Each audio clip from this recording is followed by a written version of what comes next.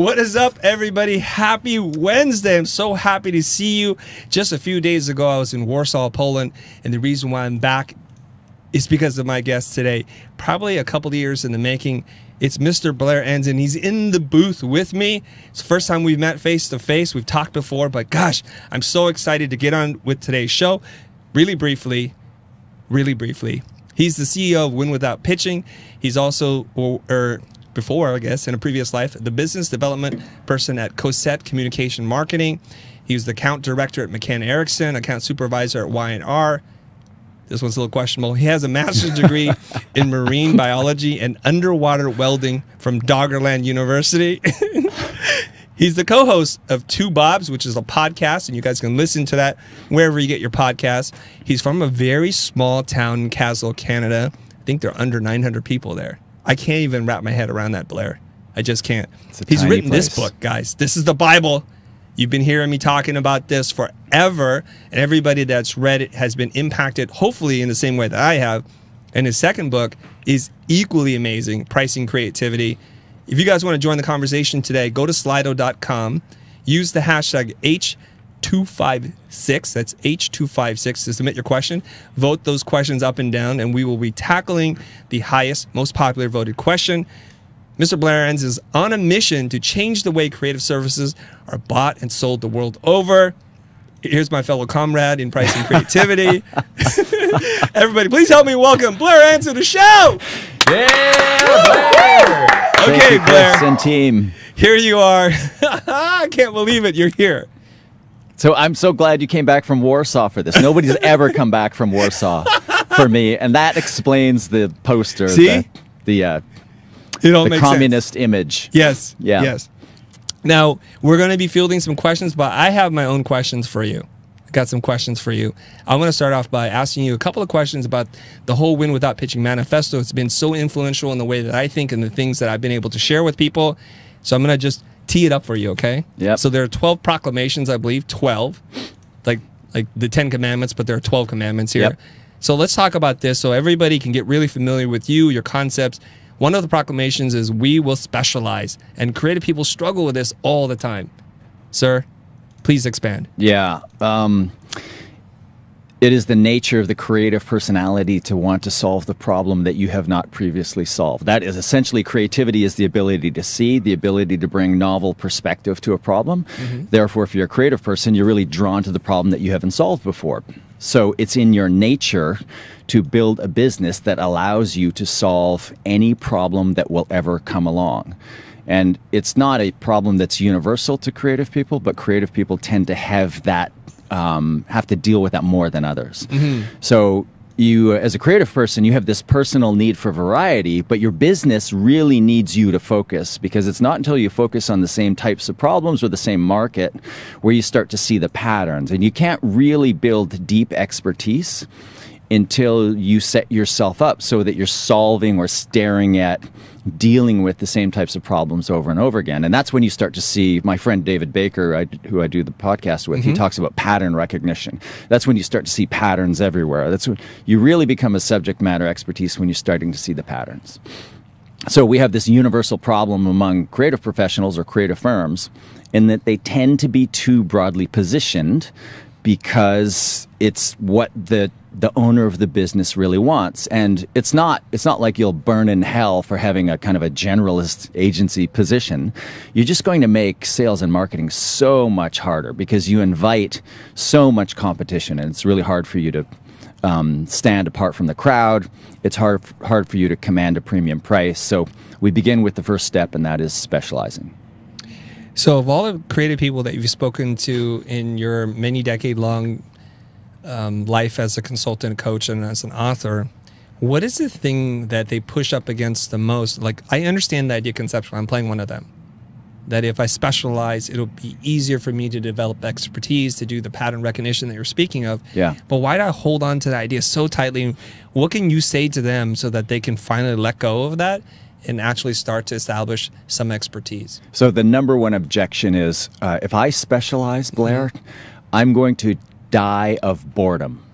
That's the number one objection. That sounds about right. Yeah, isn't it? Yes, die of boredom, okay. So I always say, and I think this is in the book. The book's 8 or 9 years old now, so it's been a while since I've read it. I think it's in the book, but I always say you're standing in a room full of doors, and being a highly curious, creative problem solver, you want to know what's behind every door. So you structure your business in a way that allows you to open every door. And I'm standing over your shoulder, and I'm saying, no, you need to pick a door, you need to walk through, and you need to never look back. And you are convinced that on the other side of that door is one boring, gray, empty room where you are going to die of boredom. Mm-hmm. But that's not what's on the other side of the door. What's on the other side of the door are more doors.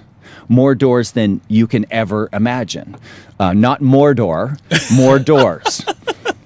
So it's like crawling into a closet and having it open up into Narnia. So you think the niche is going to be so small it's suffocating, but it almost never is. The niche is just filled with other niches and other places to go, and you'll soon realize that this specialization, whether you've chosen to specialize by a discipline or a market or a combination of them, this specialization, you won't live long enough to be able to explore everything in that little niche of a business.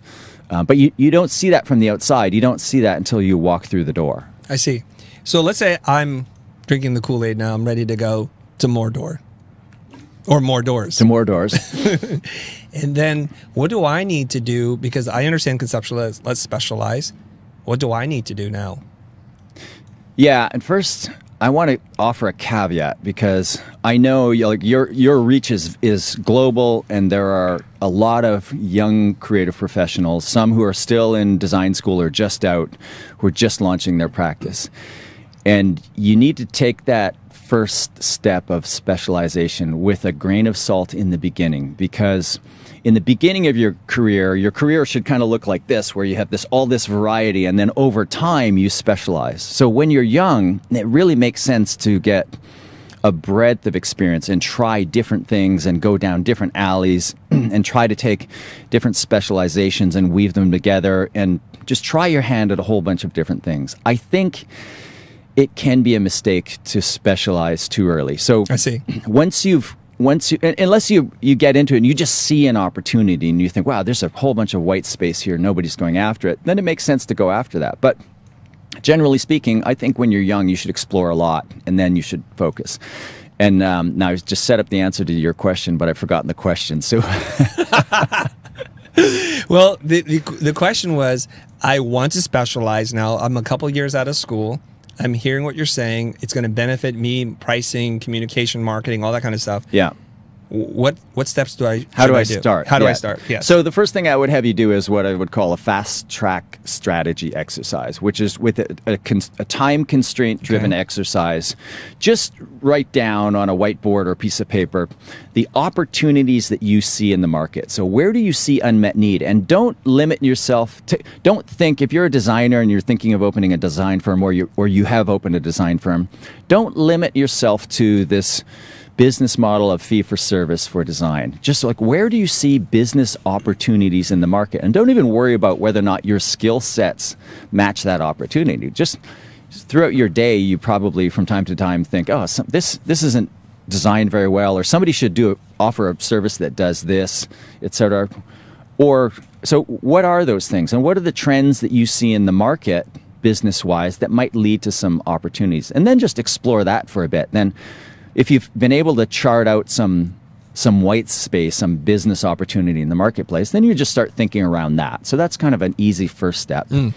But really, when you get down to it, so when most creative firms endeavor to position themselves so that they are specialized and they are able to claw back more power in the buy-sell relationship, the first mistake they make is they see it as a linguistic exercise.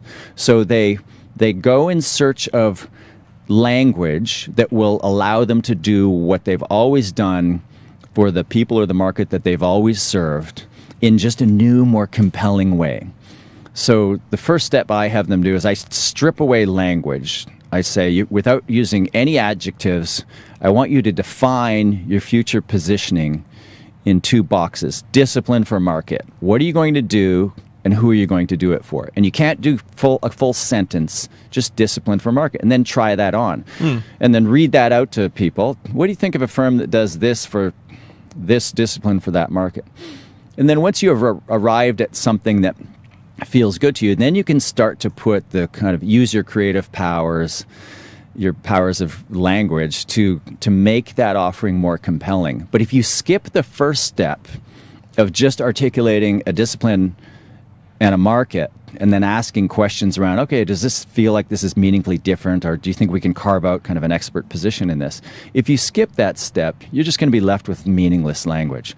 And the first step really is, even though you can use other frameworks, but I really like this idea of discipline for market, and that you should view this as an exercise in sacrifice. So it's really about if it's discipline for market going forward, then there are all kinds of implications around what you will no longer do. Like, one of the tests that you should apply to whatever positioning decision you come up with is, the first test, I believe, is, are you afraid? Is the decision that you've written out on paper, and you try it on, you're considering it, is there some level of terror around you building your business around this narrower value proposition? And the terror obviously comes from the vast hordes of business that you would be walking away from. Because if there's no terror, you're probably not doing it right. I see. So you have to be afraid. Yeah. Okay, good. Oh, I thought there was going to be step 2 and 3, but there's like 20 steps. 20 steps. But, okay. yeah. I think that's a good kind of way to start looking at this. I just want to let you guys know, Ben Burns is also in the room, and Jonah's cutting this, and they're reading your comments, guys. Just hang in there. I got a couple more questions. We have 399-ish people watching live, and I expect this number to grow as we continue on in our dialogue here. So let me ask you this next one. I was just doing a live stream earlier. That's why I kind of just barely got here in time, which is this, is that creative people have difficulty talking about money. We know what one of the rules are. It's, we will address issues of money early. Yeah. Can you get into the psychology of maybe why people have a hard time talking about money, and maybe some tips that you can give to help people? A lot of it's cultural. We're, probably in most cultures in the world, we're taught that it's impolite to talk about money. Yeah. So there's two kind of universal mistakes around the idea of talking about money. The first mistake is the extrapolation of that kind of personal moray, I suppose it is, or rule, this idea that we don't talk about money in a personal context, extrapolating that to business. And the second one is, well, it's a corollary of the first. It's the idea that in business around the world, regardless of the culture, it's seen as a lack of business acumen. An inability to talk about money is seen as a lack of business acumen. So first of all, we confuse, the things that our mothers taught us about not talking about money. We confuse that personal context with the business context. And we don't appreciate that if you're sitting in a meeting and it's time to talk about money, and you can't do it, you lose a little bit of face, a little bit of authority, and perhaps a little bit of respect from the client. At the end of the day, you're in business. You have to make money. You have to earn a profit beyond the salary that you pay yourself, because it's proof that the world needs what you do. So if you can't talk about it, this is the win without pitching rule of money. If you can't talk about it, you won't make it. Okay. So money, culturally, bad, maybe. And we can't talk about it. But in business, if you don't talk about it, you're seen as not very savvy business person. Yeah. You hem and haw, and you kind of beat around the bush when it's like, well, what's this going to cost? Yeah, and if you can talk about it, even your client is a little bit uncomfortable talking about money sometimes. So if you can be the party who puts the subject on the table, it's not all a power play in these situations, but sometimes these little things count. So you being the party more comfortable talking about money in a situation like that, that's worth something, right? There's a lot of signaling. They say, economists use the term signaling, like all of the message that's communicated in a price. And there's a lot of signaling around just the ability to speak confidently about money. And if I think of the best business development people that I know, one of their traits is just the ability to say $5 million the same way they would say $5,000. Right. The size of the number coming out of their mouth does not affect how they behave. It doesn't affect their tone, their emotions, their heart rate doesn't go up. And nobody's born being able to do that. That's something that you have to master over time. You just have to get comfortable with it. So the reason we avoid money conversations is, well, we've talked about kind of the reasons we think it's culturally wrong. It's also difficult, but we find money conversations stressful. And it's important to remember what the source of stress is. Stress is caused by the things that you don't do or the things that are out of your control. And these money conversations aren't out of your control. So the reason we find money conversations stressful is because we're avoiding them. So if you want to learn to not be stressed out by money conversation, then you train yourself to just speak about money as early as possible, early and often. Okay. You're from a small town in Canada. Canadians are known for being super polite. How is it this little, this guy from Canada, this gentleman from Canada can talk about money and teach others to talk about money? Did you have to overcome certain things yourself, and what tools did you develop? Yeah, first of all, I don't understand why Canadians are thought to be more. I believe Americans, in my experience, I think Americans are far more polite than Canadians. Really? Yeah. Okay, let's go down this path. Yeah, I have some observations. Sir, Matt, when I come to the United States and the border crossing, I have a visa that allows me to work here. I'm completely grateful to be in your country and to be allowed to work in this country. And it's always, just from the moment I hit the border, we call each other sir and ma'am, and I think it's a wonderful thing. And nobody would ever call you sir or ma'am in Canada, ever.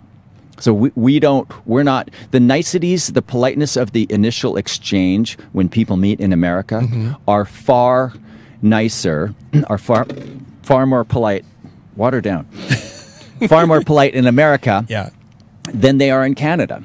And I think Canadians get a reputation for being nice just because maybe we're not so much nicer, we're not politer. We might even be more cynical and, I think maybe we're just meeker. I don't know. Okay. This is not congruent with my own experience, I have to say. Okay. I have to say. So let me just share from the outsider's perspective, and maybe I just meet all the nice, polite Canadians.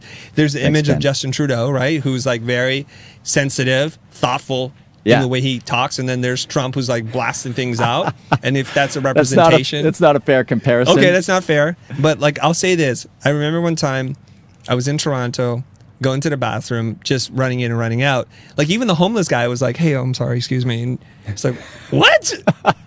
Okay. We say sorry a lot. That's the Canadian thing, and people confuse that with politeness. Okay. I think it's just a lack of vocabulary. We don't know what else to say. So how did I learn to do this? How did you do it? There's some little tricks. Like I'm fond of saying, I think the single biggest little thing that you can do to become a better salesperson is to embrace silence, is to kind of win the battle for silence. I used to say master silence. You don't have to master it, because you just have to be better, more comfortable at silence than your partner, the person you're talking to, because nature really truly does abhor a vacuum. Like it really does when you look into the physics of it. Like, you create a vacuum, matter starts to appear from nowhere. So it truly abhors a vacuum, and it's the same is true in a social or a business conversation. So if you deliver an objection or a price, a really big price, let's say you drop the price bomb, it's a really big number, and the client can't hear what you say next because he just hears this ringing in his ears. That's a good thing.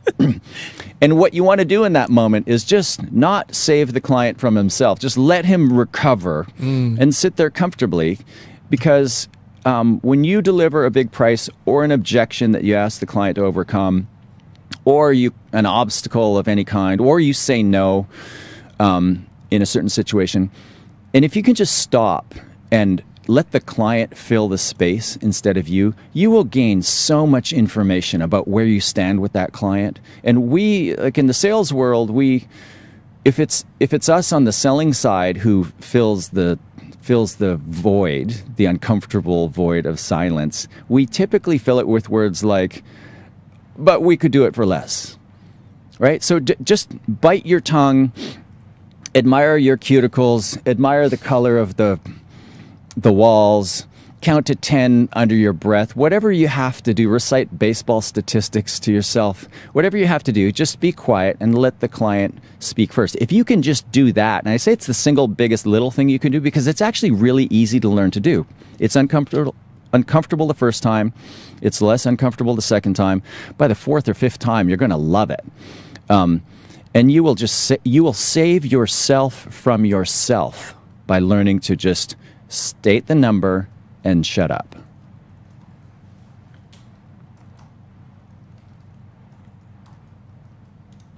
Hello? Fantastic. Everyone's like creeping out on the internet. Like, what happened? The live stream has frozen. Okay, excellent. That's I was silence. like, who's going to blink first? I can be uncomfortable in the silence or comfortable in it. We've now shot up to 534 people watching live. So we picked up another 130, Blair. So something must be happening here. That's over half of my hometown is watching this now. They're all in support right now. Yeah. Okay, here we go. This is a question from Slido. I've not even read it before, but too many people have voted this up. This comes from Stefan. Excuse me. He's asking, in the value conversation, how do you measure the success you are promising? Which are the safe guarantees you can make in order to convince the client? So it's a two-parter. Oh, that's a complex question, Stefan. Thank you very much for starting off with an easy one. So in the value, so there's a lot to unpack here. So in the value conversation is the part of the sale where you are endeavoring to uncover how much value you might create for the client, and then what your fair share of that value creation might be in the form of compensation. So tell me again what the two questions are around the value conversation. The first one is, how do you measure the success you're promising?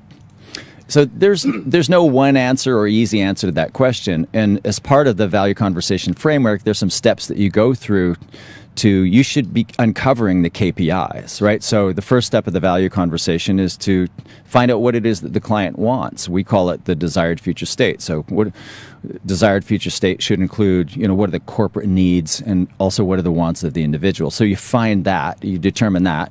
And then the second step is to try to put metrics around that. So you would say to the client, okay, if we were to help you accomplish these things, let's talk about the KPIs, key performance indicators, or metrics of success. What are the things that we'll measure that will prove that you've achieved what it is that you want? So there's no universal answer to your question because in each value conversation, you should be uncovering those KPIs. And essentially, if you make bullet points of everything that the client wants to be true in the future after the engagement, not every one of those items will translate to a KPI. You won't be able to get to a quantifiable metric for every one of them, but you try your best.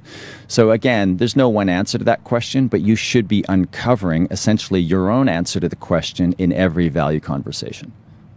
And there was a second part. What was it? Yeah, the second part is, what are the safe guarantees that you can make in order to convince the client? This comes up a lot. So conceptually, I think people do understand value-based pricing. They don't know how to go about it. Yeah. But the thing that they fear the most is like, well, once we say we're held accountable to something, what can we do in terms of the promise? So the safe guarantees, that's an oxymoron, right? If you are offering guarantees, inherent in that concept is the idea of you taking on risk. You are taking risk away from the client, that's through the guarantee, and you're taking it on yourself. So Peter Drucker, the father of management consulting, has written 60 books, and he's a veritable quote machine. He's no longer with us, but his best quote that I drop every time I speak is, in business, all profit comes from risk.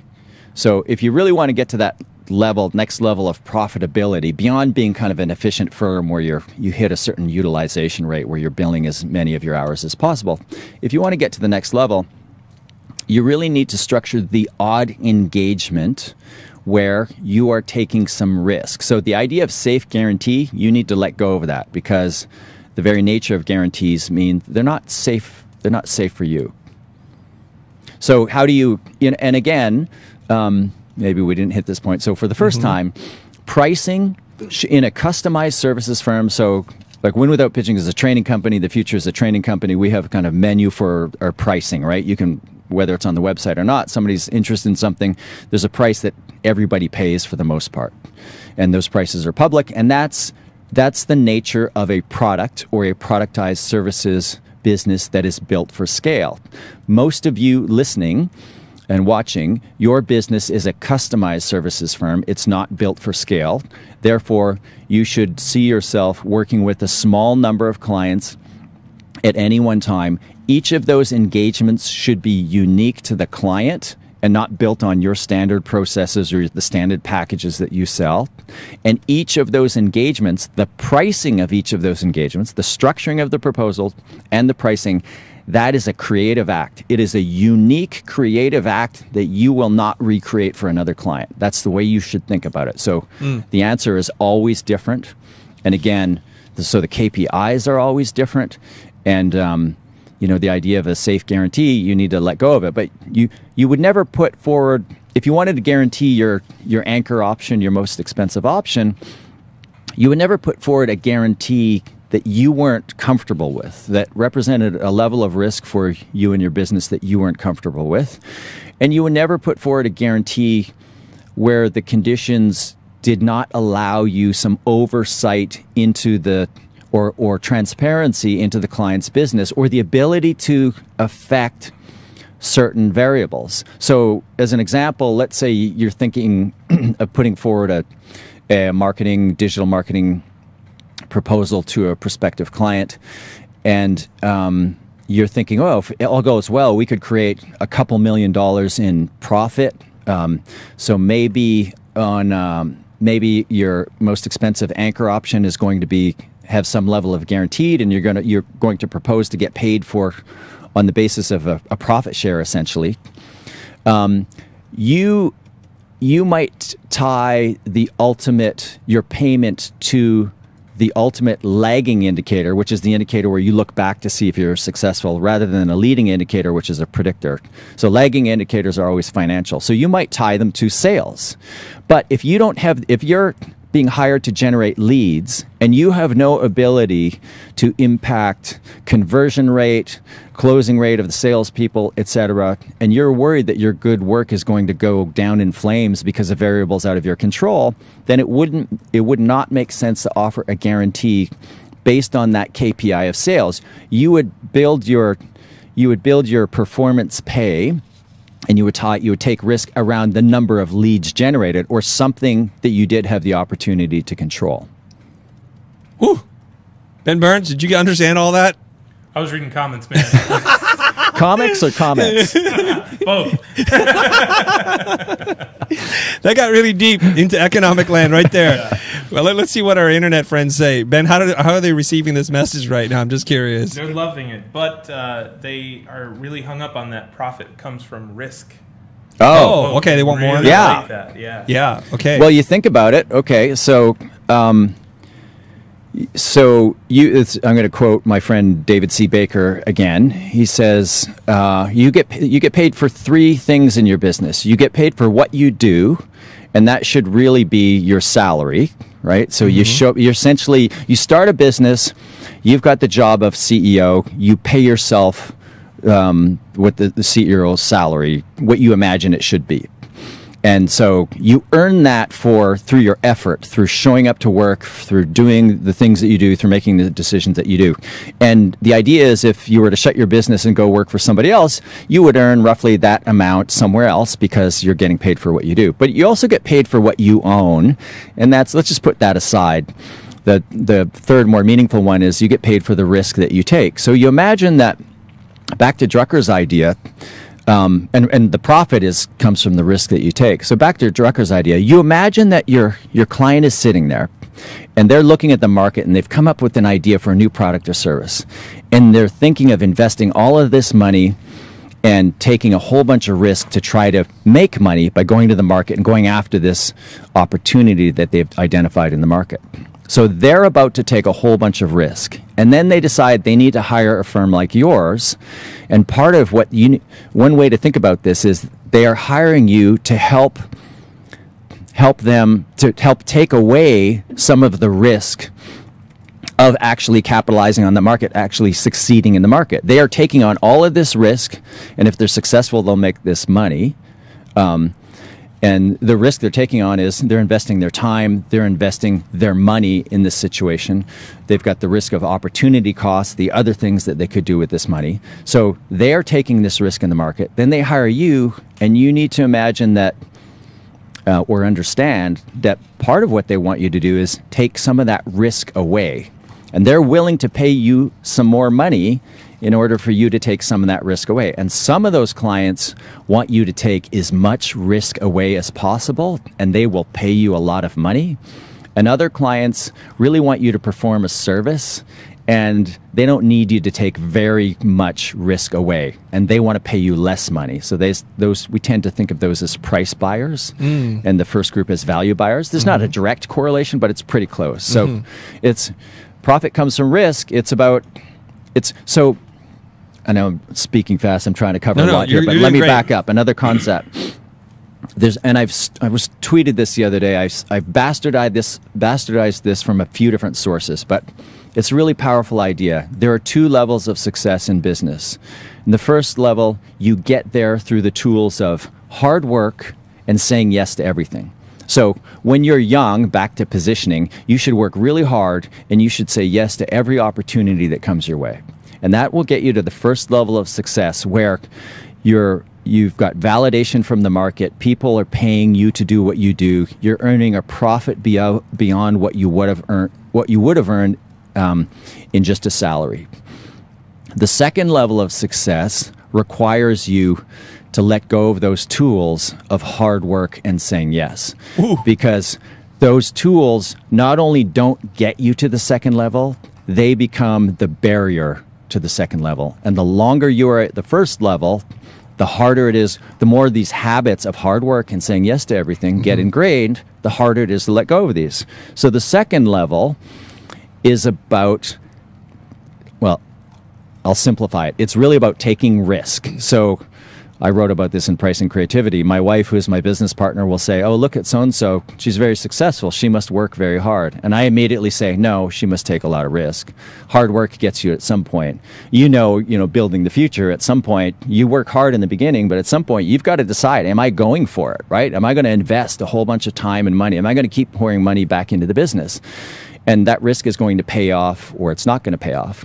So you get to the second level through risk, or I sometimes say innovation, which I see as a combination of creativity, the ability to see opportunity, and risk, the willingness to go for it. So that replaces hard work. And then you replace saying yes to everything with saying no to almost everything. And that's a Warren Buffett quote, is the difference between successful people and really successful people is really successful people say no to almost everything. Woo. Okay, so the two levels of success, in other words, it's like what got you to the first level of success is the exact opposite of what you need. So what got you here won't get you there. Yeah. It's almost an inversion of the two principles. So when we're young and we're starting out, we should work really hard. We should say yes to just about everything, because that's where we're going to experience things and we start to develop profit and we establish our name and our reputation and market validation, all those kinds of things. But this is where the big struggle comes in, I think, Blair. We hold on to that. Those previous patterns of success are the things that doom us from taking the risk. Yeah, you got it.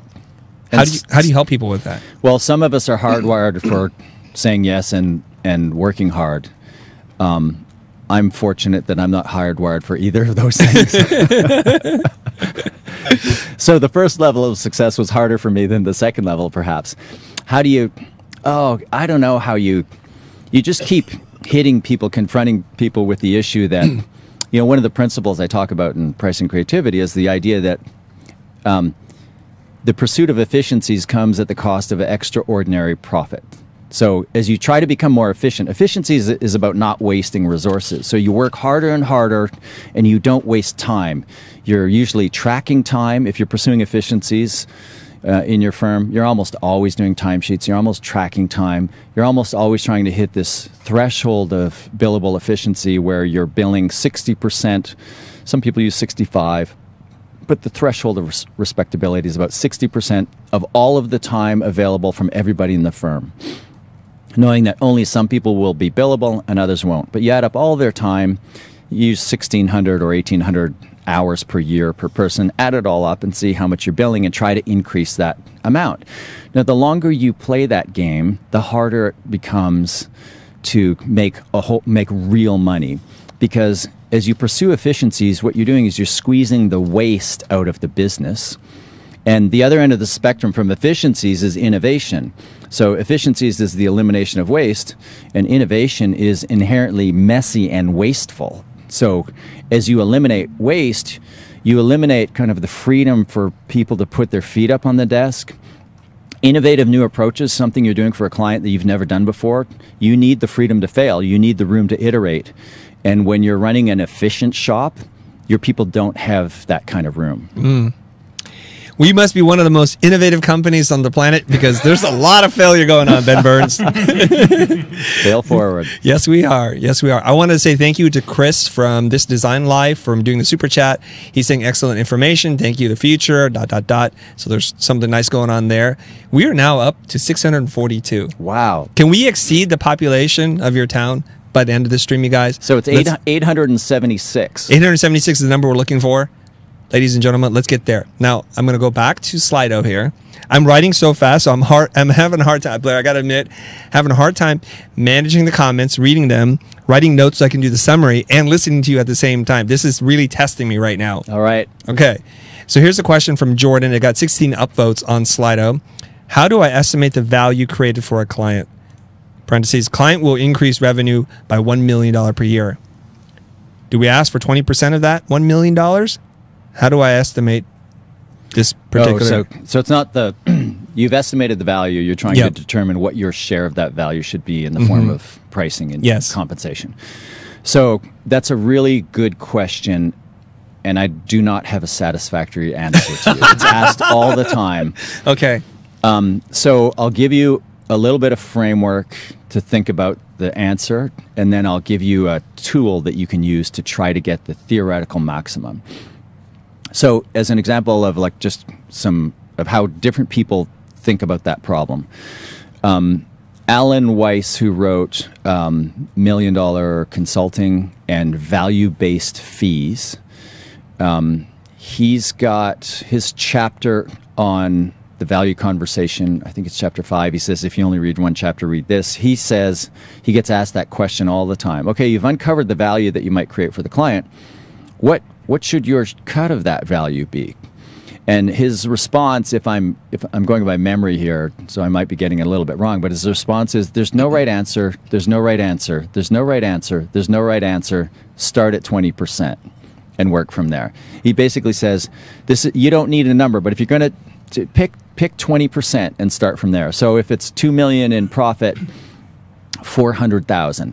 Now that's so rudimentary. That is just a starting point, because every price, and if you're following the model in pricing creativity, you're putting forward options. So you're putting forward 3 or 4 different options.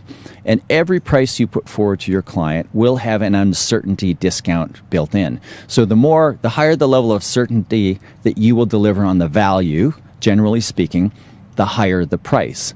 So it's not enough to say start at 20%. And Alan Weiss knows this. He just wanted to give people a place to start from and move from there. So you can think of 20%. Another example I'll give you is some boutique consulting firms, like some offices of McKinsey, will, if they uncover in a value conversation that they can create $2 million a year in recurring net profit, their fee they generally propose would be half of the first year's gains, revenue gains, cost reductions, the value creation. So $1 million. So that's a bit of a generalization. I'm not saying everybody at McKinsey does this all the time, but I've seen examples of it and heard of many of examples of it, and others follow that lead. So now you have 2 examples. One says 20% for maybe the guaranteed or the high anchor option that's got some level of guaranteed, and the other would be 50%. And then I said I would give you a tool, and I talk about this in pricing creativity as well. It's a technique known as anchoring against guaranteed value.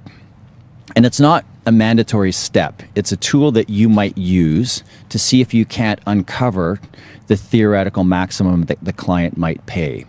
So after you uncover the client's desired future state, the metrics of success, the value that might be created. Then you move to the fourth and final step, which is to set pricing guidance. And if you use that, you're really looking to set a range, and the client might set the low end of the range by giving you a stated budget. And if not, you just ask them, what do you want on the low end? But you always start with the high end. So you can use this technique known as anchoring against guaranteed value. And it might sound something like this. Listen, if I could guarantee you that we created $2 million in net new profit year over year, would you, the open-ended question is, what would you be willing to pay for that? But I think you should use a closed-ended question and say, pick at 50% of the gains. Would you be willing to pay us $1 million? Silence. Right? And that question, if I could guarantee results, would you pay X, begs a question, doesn't it? If you're the client, you're sitting there thinking, well, are you saying you're going to guarantee this, Blair? And my answer is, no, I'm not saying that. In fact, I haven't even thought about solutions yet. Just a hypothetical question. It's possible that when I go back to the studio and we start putting together solutions, it's possible that I might see an opportunity for a guaranteed solution, and I would feel comfortable about it. And if I did, I'll put it forward. But so if we did arrive at a guaranteed solution, would you pay $1 million? And the client might say, yeah, if you could guarantee it, I'd pay you $1 million. Okay, great. You've served a few purposes here. You've anchored the high end of the range, and the client's thinking, okay, you're probably not going to guarantee this, and you're thinking, I'm probably not going to fully guarantee this. Right. But you've set like a theoretical maximum, right? So any price that you come up with afterwards, you just work back from that million and ask yourself, kind of subjectively, now, how close to like a guarantee or how close to absolute certainty do we think this solution that we've come up with gets? Are we 75% of the way there? Maybe price it at $750. Make sense? Yeah, makes a lot of sense. I guess in my experience working with most entrepreneurs, they too are comfortable with some level of risk. And therefore, they're not going to pay you 90 to 100% of the value gained. So 20 to 40 or 50% seems pretty reasonable, relatively speaking, because they too will own some of the risk and therefore won't give you all the money. Yeah, and you make a good point. You know, some of your clients will be entrepreneurs and some will be at the other end of the spectrum. They'll be bureaucrats and they won't want to take any risk at all. So when you're putting together your options in your proposal, you really want to think about what the client's level of risk is. So have you found in your experience in consulting for people that if they work with government agencies and bureaucrats, that they can actually ask for more of the, guaranteed value, anchoring against guaranteed value? No. Oh, okay. No. So we talk about the value conversation, and I've talked about the four-step framework. Yes.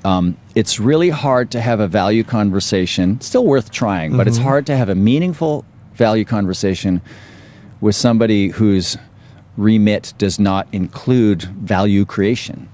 So if you're dealing with a bureaucrat or a manager, managers manage people, processes, and budgets, and they're not really in charge of the future, right? So they're not in charge of future. It's only executives who are in charge of future value creation. So executives and entrepreneurs love being on the receiving end of a value conversation. Bureaucrats, you might get them talking about value, but the whole time they're saying, but my budget is $15,000. Right, so they won't really be drawn on that conversation because they think, I don't like value. Who cares about value? I deliver this project on time, on budget, or I'm in trouble. So you need to recognize that it's a more valuable tool when you're dealing with a more senior decision maker or an entrepreneur. So I know the answer to this. So the person that you need to talk to if you're going to have the value-based conversation is somebody who's got skin in the game. An executive. Skin in the game, or who's in charge of future value creation. Yeah. Okay. Fantastic. There's a lot of people loving this. We're at 675 right now. We're going to keep pushing this up. 200 Ben Burns. more. 200 more is all we need, you guys. Come on. The hour short. Guys, get in on this right now. Ben Burns, I'm going to turn it back to you because you're monitoring YouTube. What's hot? Yeah, so there's a couple of questions about providing the value that you promised. And I sense that there is a limiting belief here in the comment section about, hey, we might not be able to provide the value that we promise. Can you guys address that? I know Blair can. Well, if you can't provide the value that you promised, maybe you should do something else for a living. Well, that's the glib. And I don't. Where's my zinger sound effect here? I'm looking for it. If you're in the early part of your career or practice, and you're listening to this stuff, you might just like want to temper this down a little bit, right? The idea of, if you're still trying to get to the first level of success, go ahead and have the value conversations, and then go back with your multiple option proposals, but don't put yourself in a situation where you're taking more risk than you're comfortable with. Okay, so it's not like selling time is going to consign you to hell or makes you a lesser person or a lesser business person. So this idea comes from Ron Baker, who's written a few books on value-based pricing. This idea that you should view your client base as an investment portfolio. And if you have an investment portfolio, and if you're working with a financial advisor, that financial advisor in most jurisdictions, certainly in North America, they have a legal obligation to discern, map out your risk profile before they sell you any investments. And so they might decide that through some sort of assessment that you have a moderate risk profile, like a medium propensity for risk. Now, they're free to sell you high-risk investments and low-risk investments, but what their obligation is to make sure that the total package of investments balances out to meet your risk profile. And you want to think of your client base the same way. So you might be in a place where either it's the early stages of your business or the last stages of your business and you're winding down, and for whatever reason, and the reasons are all your own and they're completely valid, but you might be in a place where you just do not have the appetite to take any extra risk.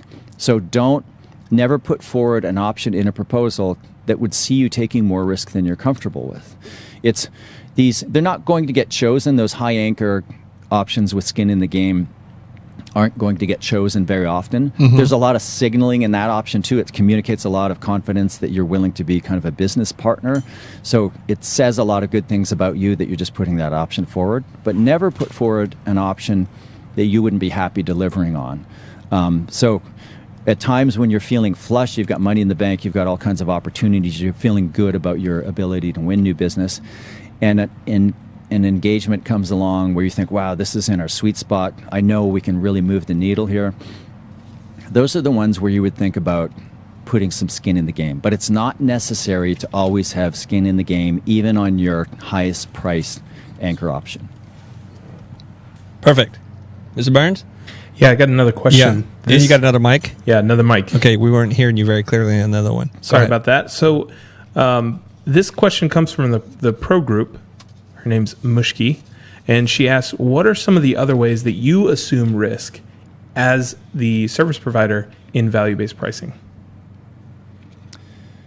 Yeah, what is some of the... Well, it's the big risk. There are books on this. There's this idea that there's 7 types of risk. Not all of them apply in your business. Like what physical risk doesn't apply in your business. The biggest one is performance risk, which is related to the client's financial risk. Those are seen as two different types of risk, but it's essentially performance risk that you won't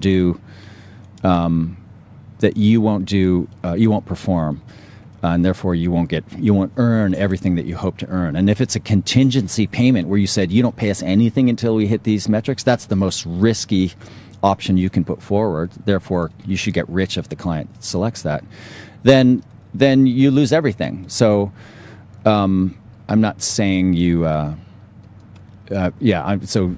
choose contingency payment with at your discretion and at your risk. I think that goes without saying.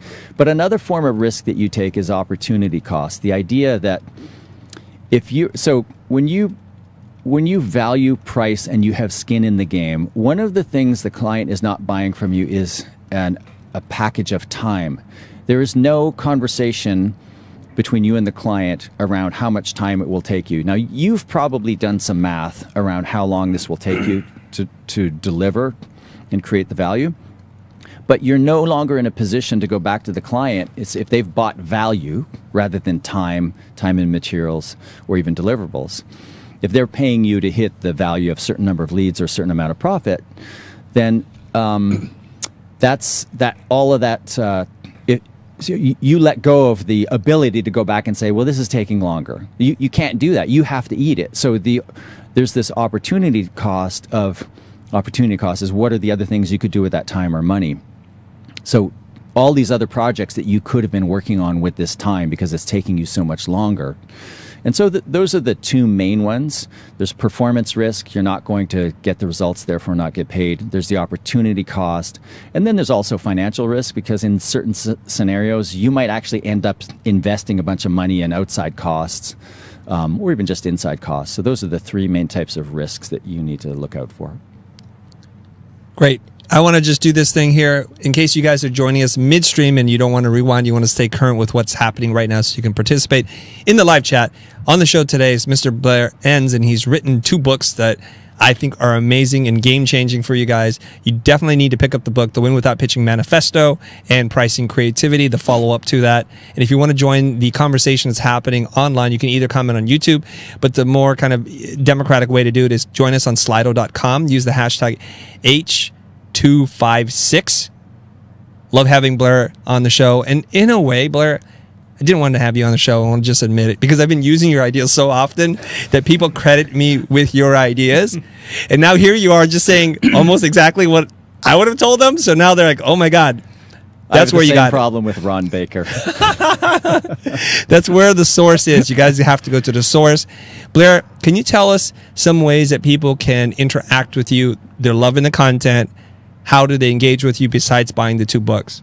Yeah, so winwithoutpitching.com, we're a training company. We do some public workshops. We do private training and coaching, similar to the Futur.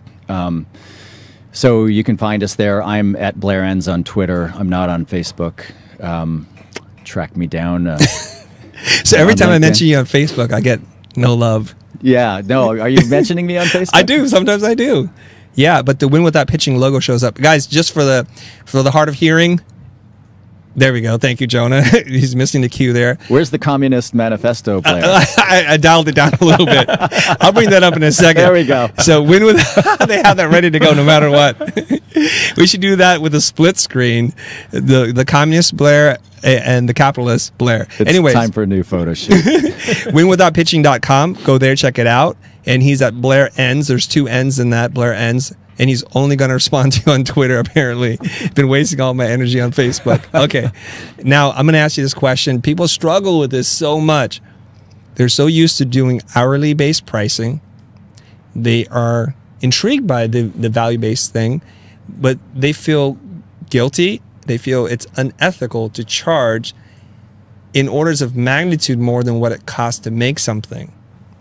I would love for you to just definitively just answer this one and just put this one to bed. Yeah, like get over it. Like that is. Okay, so Canadians are not that polite, so guys. Here it comes. Let's just extrapolate. Okay, so at the beginning of your career, you get hired to do X, and it takes you Y number of hours to do X, and you charge Z. Are we a Z country or Z country? The last letter of the alphabet. Z. Z. I can never remember. Okay, so I'm a Z country, you're a Z country. So Z price per hour. So in the beginning, you're a generalist or you're not very experienced, and it takes you a certain amount of time. As you get better, what you're saying here is, by inference, you're saying that it's okay for me to raise my hourly rate. But I think we all agree that as you get better at what you do, you can do it faster. So what you're saying is you should be punished for getting better at what you do. That is absolutely ridiculous. It's absolutely absurd. And so we need to appreciate what value is. Value is entirely subjective, and different people value things differently. And how people, how value is created in the world is through trade. How people are lifted out of poverty the world over is through trade. And trade, at the heart of trade, is this idea of the double thank you moment, where you hand over the work to the client hands over the money, you both shake hands and say thank you, you both mean it, you are both better off, you would both do that transaction again. Your costs have nothing to do with that transaction.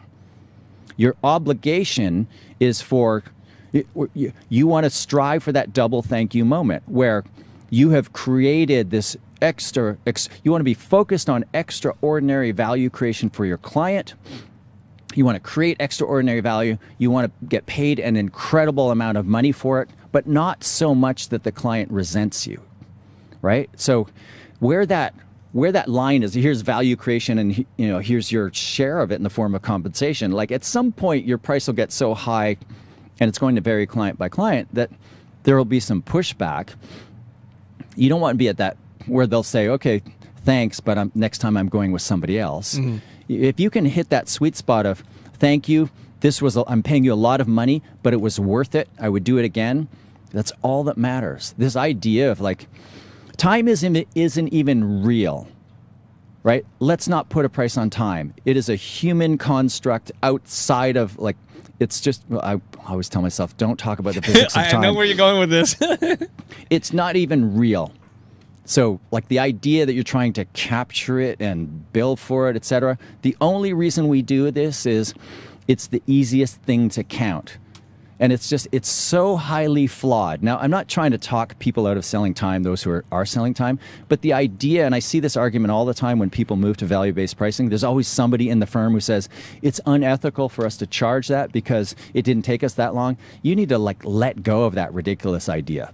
If your client's willing to pay for it, and you are creating value well beyond that, it really doesn't matter what that number is, and it doesn't matter how long it took you to arrive at it.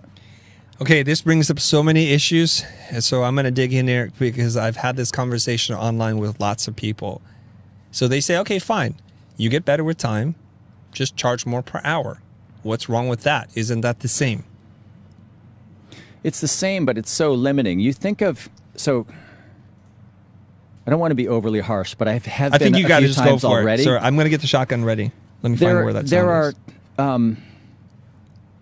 There are, if you think of your very best clients, so clients sitting there and says, Chris, I have this problem. I'm like thinking of hiring your firm to help me capitalize on this problem. And my problem is like sales are going down, and I don't know what to do, and I'm worried about I'm worried about the survivability of the business, etc. And you say, okay, I'm going to sell you a lead generation plan, and we're going to put these 4 people on it. We're going to sell you X number of sprints, or we're going to sell you, a certain amount of time. The client, any right-thinking, especially an entrepreneurial client, is going to look back at you and go, I don't think you heard what I said. I'm not like interested in buying, a bunch of hours of your time. I have a very serious business problem, and if I don't solve this problem, I'm out of business. So there are 3 things you can price and sell, and therefore 3 things your client can buy from you. You can sell the inputs of time and materials. Mm-hmm. You can sell the outputs or the deliverable, or you can sell the outcomes or the value that created. And in a situation like that, where you have a client who has a real problem, they're really worried about the consequences of this problem. They don't want to buy your time. They don't even want to buy your deliverables. They want a partner, and we use this term all the time, and it's just bullshit. We talk about partnering with our clients. You only partner with your clients if you put some skin in the game compensation-wise. But in this situation, that client wants a partner, wants somebody who's going to sit down and not be thinking about time and not be constrained by deliverables, but who's going to come to the table with them and help them solve this problem and turn this business around. So the idea that there's some sort of ethics around how long it takes you to do it, it's just so wrong. It's so bad. It's so limiting. It's like you're never really truly going to help people if you keep thinking that way. And I'm not trying to beat up the questioner, because I get that question a lot. I'm just trying to, as forcibly as I can, while still being loving and supportive, make the point that you really need to let go of this archaic idea. It is not helping you. It is not helping your clients. Now, some clients just want to buy time from you. And if you're okay selling time, then just sell them some time. But this idea that it's unethical, no, it's crazy. Okay, so let's say we've moved beyond this and say, I have a team and I estimate the time it's going to take to do it. And there's, say, 4 or 5 people. So we're advancing here. We're not the freelancer selling hours anymore. And by my best guesstimate, it's going to be anywhere between 20 to 30,000. And if I'm not familiar with this value-based pricing thing, then I'm going to think to myself, what's a reasonable amount of profit? So you might say 30%, 40%, and that's their mindset. Yeah. And how do you deal with that? Yeah, and that's tied to the issue that we just talked Yes. about. Yeah, so some people think that there's an ethical level of profit beyond a level beyond which isn't really ethical. So Right. it's kind of understood in the creative professions that in an efficient firm, the threshold of respectability is kind of 15 to 20% profit margin, pre-tax profit margin. But there are firms out there doing 40 and 50%, and on some engagements doing 90%, 95%. I remember when I was a solo consultant way back in the early days, the most profitable engagement I ever had is I had a client paid me $3,500 to get to an outcome, and I got it in 20 minutes. So $10,000 an hour, is that ethical? He was happy. I was happy. You got the double thank you. Yep. Okay. He never did hire me again, though. That's interesting. So I got another question for you is that I think creative people aren't so excited about this value-based thing because I think we're uncomfortable with, you mean the aesthetic decisions that I make can actually have a measurable impact. And I think that's where people get tripped up because in school, for the most part, designers, creatives are trained to be good craftspeople and make amazing things. Many hours are spent refining and perfecting something. So it gets really scary for them to say, I'm going to go out of business if we don't do something drastic. They're way out of their element at that point. Yeah, and and I completely sympathize. I mean, that's why I do what I do, and I'm sure you tap into a similar sense of purpose. I always think of the individual artist who's made his or her calling his or her business, and you're not like, you didn't really sign up for this, right? And you go to design school. There's no business education in design school. No. Like why is the future, your business, like exploding all over the world? Like you are everywhere I go in the world. People are talking about the training that they're getting from your YouTube channel and other sources.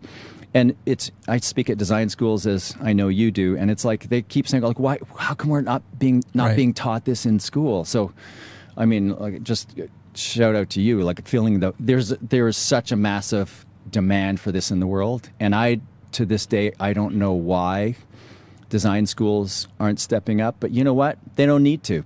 They don't need to. The future is here, right? The design schools can focus on design, and these guys can get their business education elsewhere. What was your question? I was just busy blowing smoke up your ass. I don't want to hit the bell for that. It got hot in here. It got hot on my backside, you guys. I love it. You can blow all day long, Blair. We'll make time for that. No, but I mean, I hear of it everywhere. And it's like there's this massive unmet need in the world. Yes, right? there is. But you're like the creative person, back to value. They're so vulnerable in that moment, Yes. right? Yes, they especially are. in the early days of their practice. And your solution is so personal. It's your creation. It's your baby. Therefore, rejection is entirely personal. Therefore, you're so vulnerable in this moment. So what I would say is, if you're really struggling with this idea of value-based pricing, just take it in baby steps. Like there are 3 rules in the book, or 6 rules in the book. If you just follow the first 3 rules very quickly, generally wherever you can, price the client, not the service. So don't have a standard price for whatever service, right? Just because the price should differ from client to client. Just reserve the right to charge more to different clients and less to other clients. So that's rule number 1. Rule number 2 is offer options. So always put forward 3 or 4 different ways that the client can hire you. And you might think about, you can buy time from us, you can buy the deliverable, or you can pay for the value that we create, and we'll take some risk there.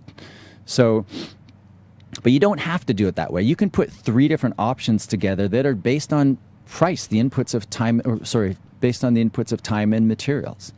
And then the third one is anchor high. So in simple terms, when you're presenting your options, just start with the most expensive one and know that they're probably not going to buy it. They'll probably end up in the middle. Just follow those 3 rules and you will get to the next level of pricing success. And then one day you'll be ready for true value-based pricing. Whew. Now That you was guys, amazing. I'm like tweeting away over here. it's getting insane. I can't keep up. I'm on my 7th page of notes right here, and everybody's loving the conversation. We seem to be somewhere around the 670 number of people. Come on, guys. We're not going to make it. We're not going to make it, people. Come on. We're almost running out of time here. Okay. So I got to ask you this question. This is a personal question. I believe this. And doctor, please tell me if I'm okay. I believe this. That no matter what amount the client agrees to pay me, I will deliver in excess of value. So I'm okay charging whatever amount. To me, there's no limit. Today's the discounted rate for tomorrow. So if tomorrow they pay me $1 million, I will deliver $1.5 million worth of value. Am I messed up in my head? No, you're not. So you should probably be delivering $2 million or more in value. In fact, I'm on the American clients, scale. But there is, related to that is the idea that creative people tend to over-deliver. And that's something that you should learn to, and I'm not saying you specifically, Chris, but because that wasn't exactly the question. But if that's you listening and watching, if you're proud of the fact that you over-deliver, like if you're selling deliverables and you deliver more than what the client paid for, okay, that's nice. And in the early days of your business, that's helpful to maybe help build reputation, client loyalty, etc. But if you put forward 3 options and the client chooses the middle option, you should not be delivering for free some of the options that were outlined in the most expensive option that the client chose not to take. So be careful about over-delivering. I've seen so many scenarios. I remember being in an edit suite of a client of mine in New York. He's doing a corporate film, and he's one of these guys who does like 6-figure corporate films for the Fortune 100. And he's proudly showing me a film, and then he makes some comments to the editor about, hey, can you change this? Can you change that? And I don't know how much work it was. Maybe it was another hour of work. And I said to my client, the agency principal, I said, is the client going to notice those things? And he said, no, they won't notice at all. And I didn't say anything, but my thought was, then don't do it, right? You have an obligation to deliver a high level of work, but your client's only paid you so much. You've already met that bar. Going beyond is just now eroding your own profitability.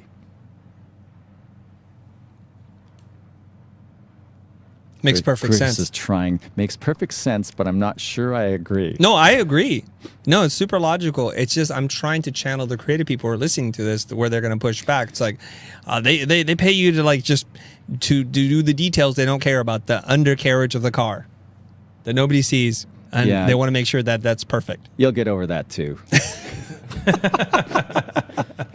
You will. Okay. So what? In the early days of your business is like a rock and roll tour bus, right? You hire your friends, everybody's working late. It's like you've got this shared sense of purpose. I think I talk about this in the Manifesto. It's just the feeling is when you're all young and working hard and just like barely making enough money and you're kind of like winning the battles, you're celebrating the wins and commiserating over the losses together. It's so much fun in the early days, but at some point you're going to, and so you tell yourself, it's fun and we're achieving all these other benefits, but the money's not quite there, but the money will come one day. And you kind of lie to yourself over as the years go by. Yeah, it's not really about you listen to your art school professor saying, it's not about the money, it's about the art. It has to be about the money too. So you kind of lie to yourself for a while, and then one day you wake up, you look in the mirror, and you have an honest conversation with yourself, and you say to yourself, I'm tired of having fun. I finally want to make some money. I promise you, you young people who are watching this, you will get there. So all these things where you think, well, I'm challenging these like really conventions that were embedded in you in art school, you will see that I'm right. I'm old enough, right? I'm a few seasons ahead on this show that you're watching that's called Life. You will get there. You will see that I'm right. So what can we do to help to get them there, or is it just a matter of everybody's on their own journey? I think we just did. Okay. Right? I hope so. You know, you keep doing what you're doing. I keep doing what I'm doing. There are other people out there doing great work too. You had Jonathan Stark on your podcast recently.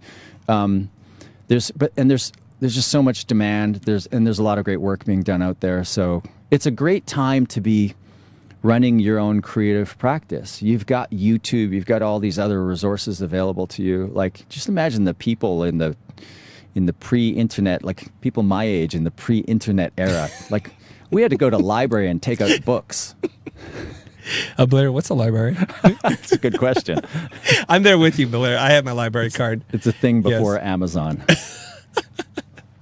Okay, actually, we're at 763 now, Blair. Wow. My screen wasn't refreshing. The YouTube audience was telling me hit refresh. So we're at 762.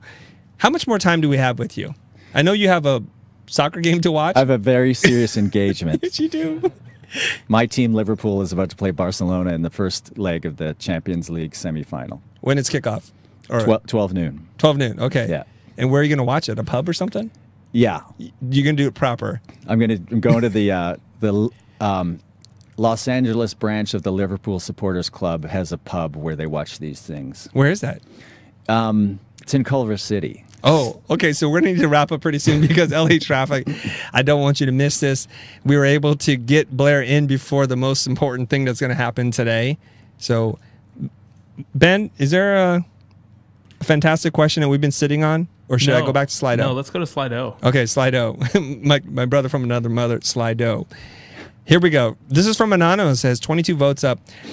I think we might have answered this, but I'm going to ask it so you guys feel like I'm reading your comments here. How do I estimate the value-based pricing for a product where the client is launching a new product but doesn't know yet how much money it will generate?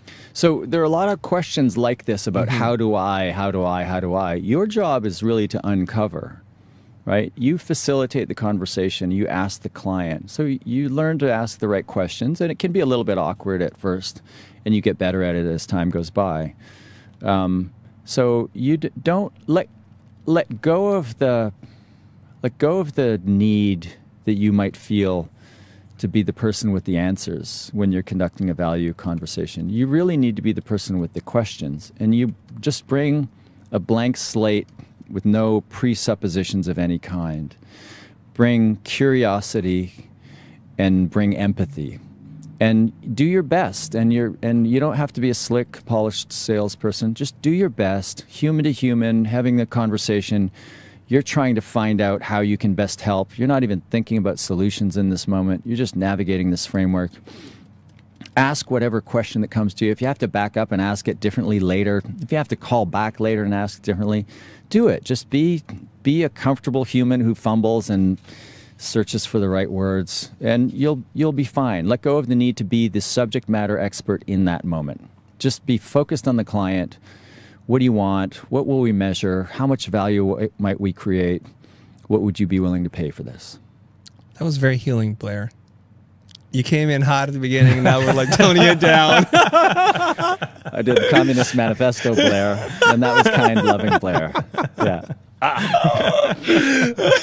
After he drops bombs on your face, like, you'll be okay. We're not perfect. You're on your journey. Don't be an expert. Everything's cool. Yeah. So those of you guys that have a hard time with the rest of this, just cut that audio track down, put it against some classical music, and then just let it play on repeat. There's a reason why I don't coach anymore. So I had a client say to me once, as he was quitting the program, he said, Blair, there's a fine line between coaching and abuse. And it's kind of funny, but he was right. I'd crossed the line. Wait, what do you mean you don't coach anymore? Don't you have a whole business on coaching? Yeah, so I do on-site training and some public workshops, but I have a coaching staff who does the coaching. And my director of coaching, Shannon Lee, is the most empathetic, supportive person that you will ever meet. So when people are exposed to me and to her, they just immediately gravitate to her. She has a little bit more of that healing energy. Yeah, she's a human. Yeah. Okay. Excellent. Ben, I have my wrap up. I need like 2 minutes to wrap up. Sure. I got another kind of question. An easy one. Blair. Yeah. Or maybe, Blair, is there anything you want to say? Yeah. No, hit me with the question. Okay, there we go. Let's do it. All right. So tons of our audience are just kind of starting out. And there's a sentiment that value-based pricing might be too much for them at an early stage. Can you address that? Do you agree, disagree?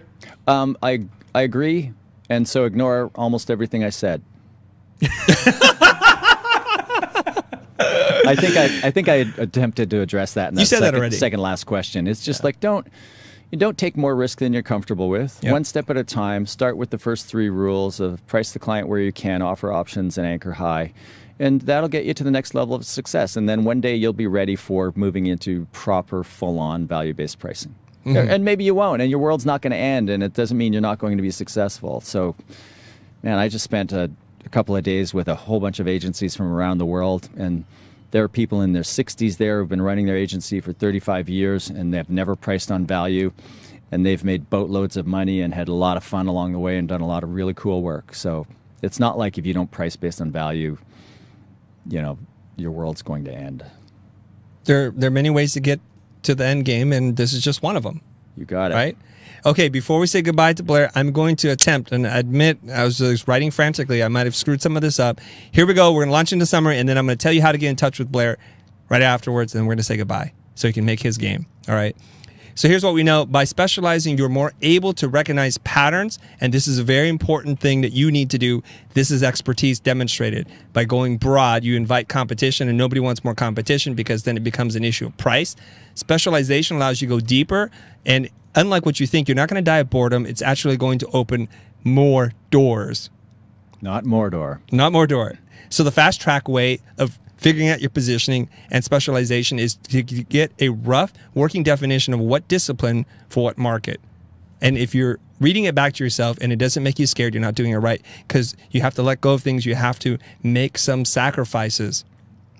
When talking about money, you have to learn how to be unemotional. This is a learned behavior. So whether you're saying 5 million or 5,000, do it without changing your state. Say a number and be comfortable in the silence. If you have to, count to 10 under your breath. See what happens. Otherwise, you're going to undermine your own efforts to price.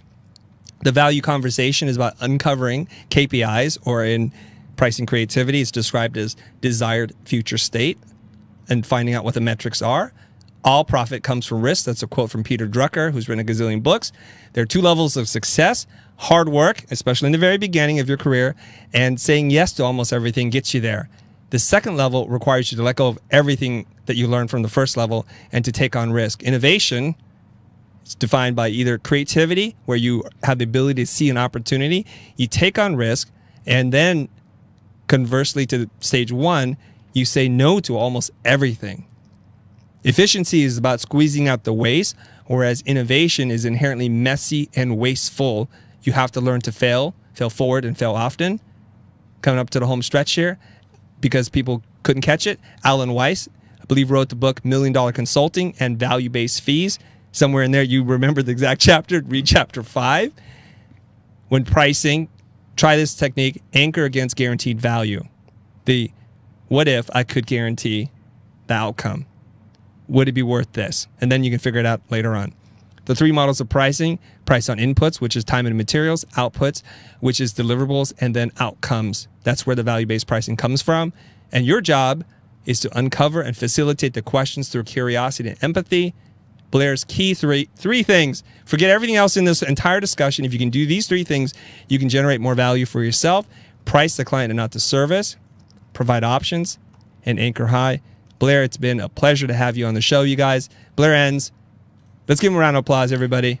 winwithoutpitching.com, at Blair Enns on Twitter. Thank you very much. Awesome summary, and I just want to say I love what you're doing, and I'm so appreciative. I know there's so many people out there in the world who are benefiting from everything you're doing here at the Futur. So keep going. Thank you so much, Blair. I'm going to play the music. We're going to get out of here and get you on your game. Oh shoot! I just pushed the button too hard. There we go, guys. Don't forget to like, comment. Jonah! Like, comment, and subscribe. We want to thank everybody. Oh, it's all jacked up. Thank you very much. It's okay, guys. Cut to our faces. Jonah's so rusty.